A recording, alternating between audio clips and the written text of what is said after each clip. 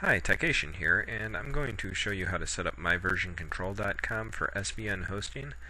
But first I'd like you to see the site svnhostingcomparison.com. It's a great cross-reference of many SVN hosts that are available on the internet.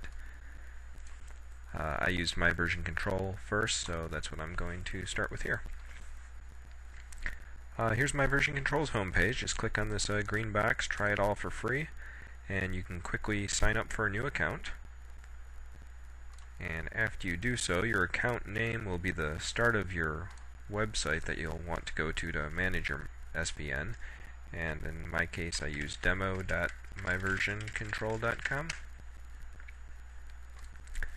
And I'll log in with a username that I set up here. And two things I'd like to show you. One is user management and the other is project management.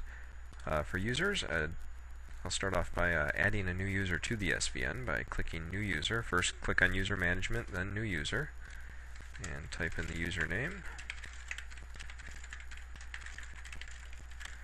And then click Create New User. And if you'd like this user to be an administrator, click on the user's avatar, and then check the administrator box.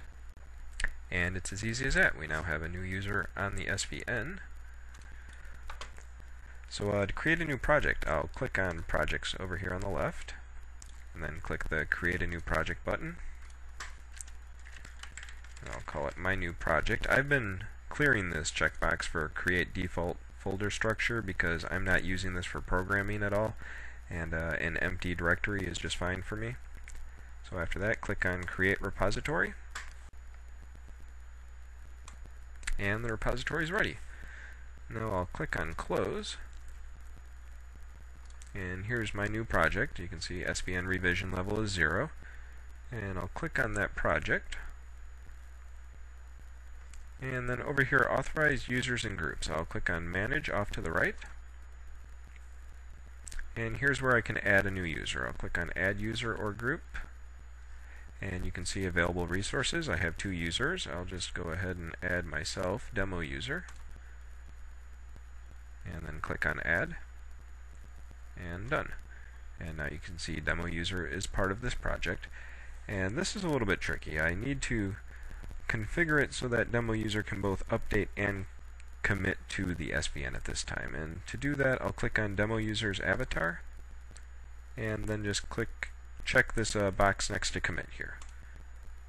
And that's it. In yellow, you can see the permissions were granted. There's no need to click OK or anything. So it's just a matter of clicking on the avatar and then being sure this check mark is selected. And then if I close this, you can see there's a green and a red dot here next to Demo User, and that's just indicating the permission level of this user. Hopefully this will be enough to help you get an SVN up and running. If you have any questions, feel free to send me an email. My address is techation@gmail.com. Talk to you next time.